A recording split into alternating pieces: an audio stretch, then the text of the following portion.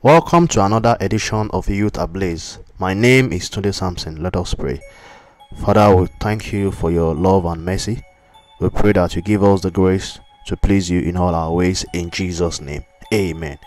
Why you should stop watching porn. The truth about pornography. Let us check the book of Colossians 3 verse 5. It says, "Therefore put to death your members which are on the earth, fornication, uncleanness, passion, evil desire, and covetousness, which is idolatry."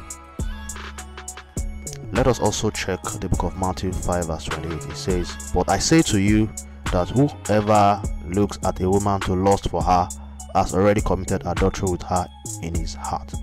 Pornography involves illicit relationship between two people who are not husband and wife, which is clearly contrary to God's design of sexual relationship, which should be between husband and wife only, according to Matthew 19 verse 5 to 9. God specifically said, "Flee sexual immorality" in 1 Corinthians 6 verse 18. That is, do not have sex with someone who is not your spouse. Sexual acts are also private by nature. Therefore, choosing to watch such sinful acts makes you part of their evil deeds. Remember, the Bible wants us not to have fellowship with the unfruitful works of darkness, but rather improve them.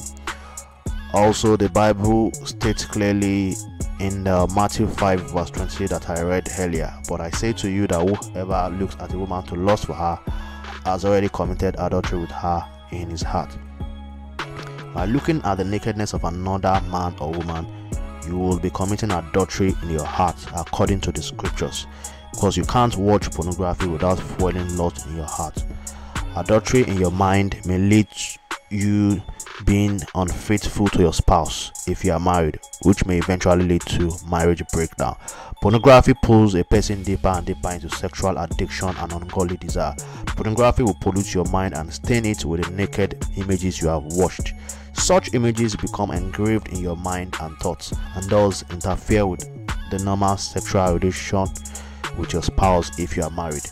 Pornography will make you lose your focus. Your energy is channeled towards the wrong thing. Pornography will open the door for other sins: fornication, masturbation, lust. Pornography addiction will not, if not dealt with, will send you to hell, according to the scriptures, that the sexual immoral will not inherit the kingdom of God. Ephesians 5 verse 3 to 6. Pornography will make you lust after other people in your mind. This is offensive to God, according to Proverbs 6 verse 25, which says, "Do not lust in your heart after her beauty, or let her captivate you with her eyes." Watching pornography will invite sins and demons into your life or marriage if you are married, opening the door for the devil to attack your home. As Christians, we must determine today to do away with acts that will harm and pollute your mind and destroy your relationship with God. Have you been indulging in pornography as a person and you are already becoming addicted to it? Or is your relationship and marriage at the verge of collapsing due to porn and sexual immoralities? Why don't you surrender everything to God today, allowing Him to restore you and help you deal with your addiction? Jesus said, "Come to me, all you who labor and are heavy laden, and I will give you rest." You will find rest and peace for your soul in Jesus' name. Amen. The Bible says, "If we say we have no sin, we deceive ourselves, and the truth is not in us. If we confess our sins, He is faithful and just to forgive us our sins and to cleanse us from all unrighteousness. If we say that we have not sinned, we make Him a liar, and His word is not in us." Confess your sins today and ask Him to forgive you. If you are ready to give your life to Jesus, say these prayers after me. "Lord Jesus, come into my life. Forgive all my sins. I accept you as my Lord and personal Savior.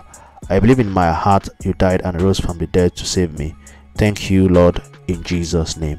Amen." If you have any questions, comment, please feel free to put them in the comment section below. God bless you in Jesus' name. Amen.